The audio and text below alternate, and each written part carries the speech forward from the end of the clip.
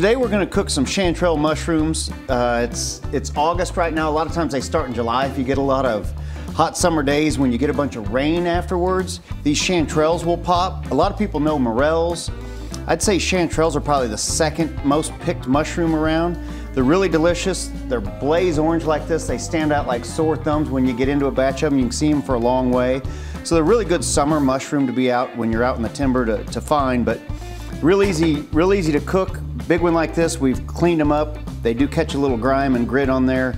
Anthony found them on an upcoming auction that we have, but I just break them open like this, and I just set them around in the pan.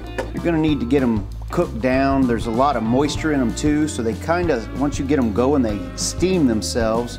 Fill them up, cook them in butter, finish them with some soy sauce, but we'll fill up the pan real quick here. Turn this baby on. Always have to have my magic ingredient, butter. And that'll start melting. And again, there's a lot of moisture in there. I've used bacon press on there to kind of press those all down, but what I found is just a plate that sets down in there. We'll push those all down and let those steam. And once they steam and break down, then they all lay flat and you get a good mushroom to pan surface contact in there to get them all browned up at the end. So we'll just let that cook down for a while. And you'll see, I'll pull it off in a minute and show you the water in there, but they all start steaming in their own moisture. All right. So if I pull that plate off right now, you can see that I just put a pretty good size amount of butter in there, but that's all the water that's letting out of those mushrooms. So just keep that on there. I've got it rocking on high right now, just because I'm just trying to boil all that water out of them and get those mushrooms broke down a little bit.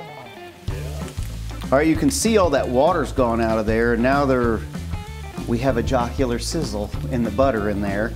And you just cook them. They're not quite done on that side, but you can see how much water we've cooked out of there. Now we'll just get a pretty good brown on this side.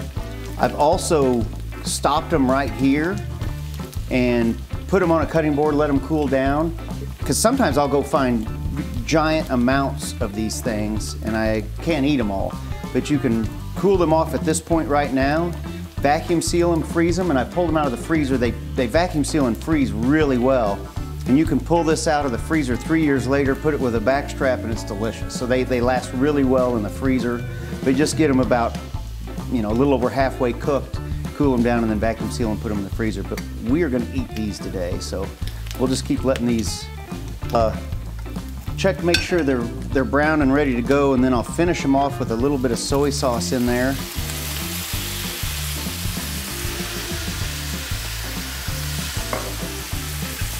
And then just turn them all. Get a nice brown on the other side. And again, I love these mushrooms because they come out, I'm not a big time squirrel hunter or whatever, so in the summertime, being able to provide some food for your family off your property in the middle of summer, it's a nice little treat.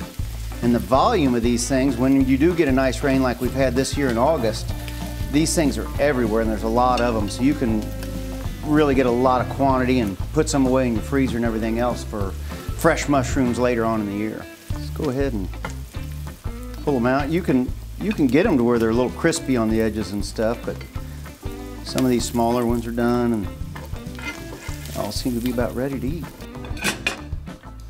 If you can't be a hunter, be a gatherer.